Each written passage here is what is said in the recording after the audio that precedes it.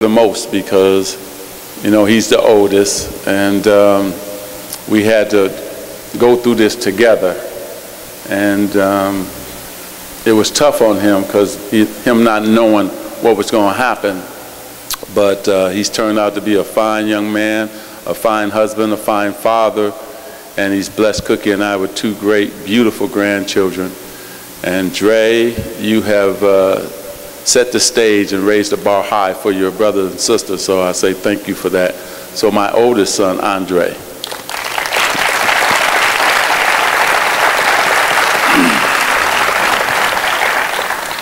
Wow.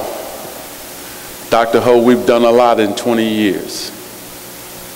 To become the face of this disease, you know, I've always been a leader my whole life. I've always led. I don't know how to do anything else. I never thought I had to lead in the HIV and AIDS community and be the face of a disease that is deadly, that could kill somebody. And when God said that this is how you're going to lead today, I didn't look back. I took it, and I'm happy that I've been the face of this disease. The only problem is I would be happier if the numbers in the black and brown community would go down. And I know I've been blessed because there's been millions and millions of people who have died since I announced 20 years ago. And so this is a bittersweet day. Yes, I'm living, but people are still, even today as we speak, getting this virus, and so we must change the mindset, and we must do a better job of educating those who live in urban America, both Latino and African Americans. So I dedicate my life to do that. I've been around the world talking about this disease, and I will continue to do so. But at the same time, I'm happy that I'm here. I thank all of you for supporting me. A lot of you were right here when I announced 20 years ago.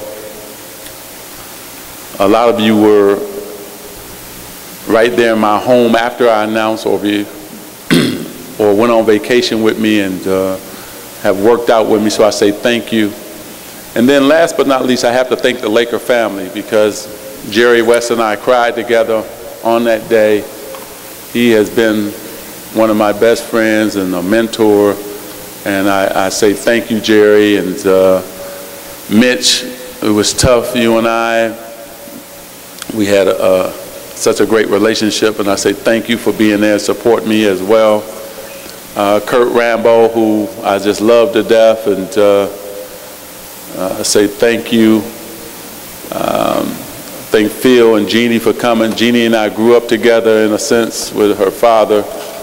And then last but not least, two of my best friends are going to come up here and ever in life like a father figure. And matter of fact, here come one of them now. And Pat Riley, I say thank you. And I'm supposed to do the check. Is that what happened? Well, why you didn't tell me? See, I jumped ahead, didn't I? I know. It's my press conference, so I guess I can do that. But before I go, this man here, I'll never forget that day in New York, what you did for me.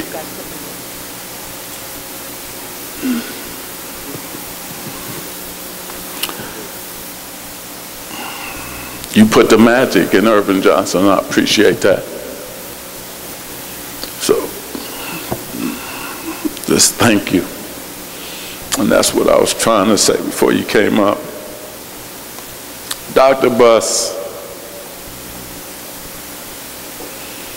he was right there by my side. He's like a father figure to me. I want to thank him. Wow.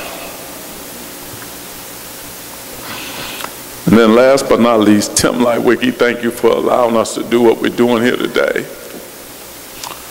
You've been a great friend, and I appreciate it. So thank everybody. It's been amazing 20 years. And hopefully we have another amazing coming. Thank you.